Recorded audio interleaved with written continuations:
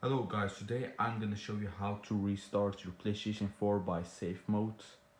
It's pretty easy to do, and let's begin with the video.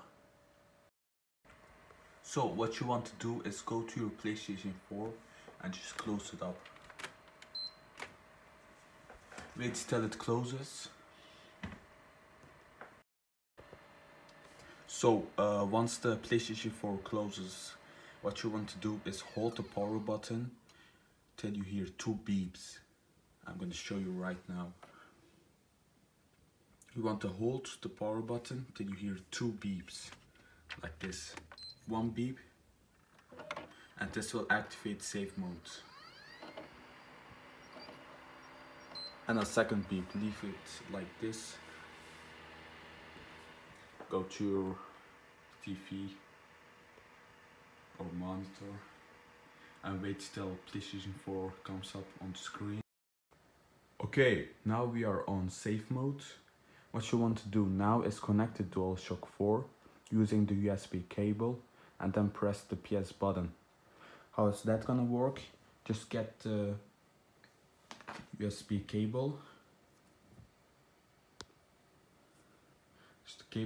and connect it to your PlayStation 4, and then just connect it to your DualShock like this and press the PS button.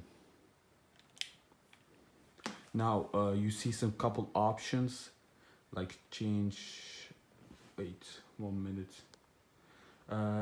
restart PlayStation 4, change resolution, update system software, restore default settings, rebuild database, initialize PS4, initialize PS4, reinstall system software. What you want to choose is restart PlayStation 4. And here you go, you just restarted your PlayStation 4 with safe mode.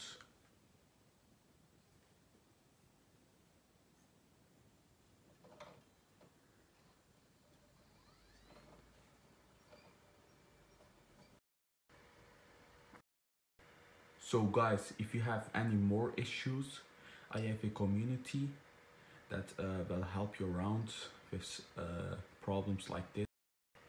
So in this community we will help you around with problems or error codes, like you see error fix. We already have 92 members.